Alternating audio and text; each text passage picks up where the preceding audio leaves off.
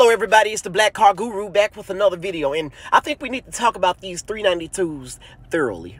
Alright, now the 392s and all of the Challengers, the Chargers, and most Chrysler 300s, those were not meant for boost. You can only put at least 10 pounds of boost to those 392 6.4s before they explode. The rods and the pistons are horrible, like seriously bad. All over, like this entire engine is bad. Like by itself though, without adding any boost, it's a damn good engine. It's a very good engine as far as reliability. Yeah, but once you start modding it, you're gonna run into a heck of a lot of issues. Even if you forge the internals, you still have to deal with how weak those cylinder walls are. So here's how to make this thing nastier than an old man with a foot fetish. You need to find a BGE 6.4 liter Hemi block.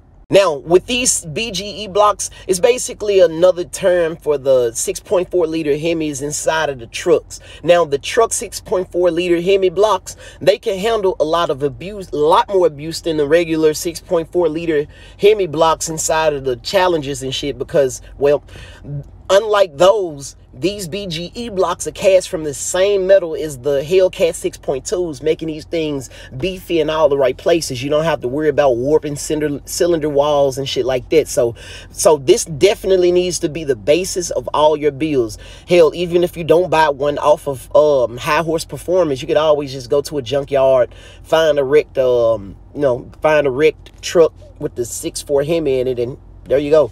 Snatch all the internals out, go back with forged internals, ARP head studs, a better oil pump, port those heads, use the same, use the car 6.4 liter Hemi intake manifold, and throw some boost at it.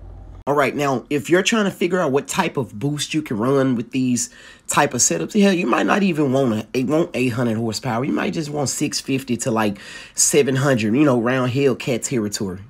Now, the thing about boost is entirely up to you, but I feel like 9 to 10K for a supercharger or pro charger kit is ridiculous. I mean, and you only gaining like 215 horsepower. If you're trying to aim for 1,000, I mean, a 3 liter Whipple will definitely get you there, but $10,000, man, you're better off building a turbo kit for like, I don't know, less than $4,000. It's entirely up to you if you want to, purchase a kit like this. Is definitely effective right out the box, but a lot of y'all like to save money, and you have a little low budget or whatever the case may be. So crafting your own turbo kit is like the best way to go. Nitrous is fun too.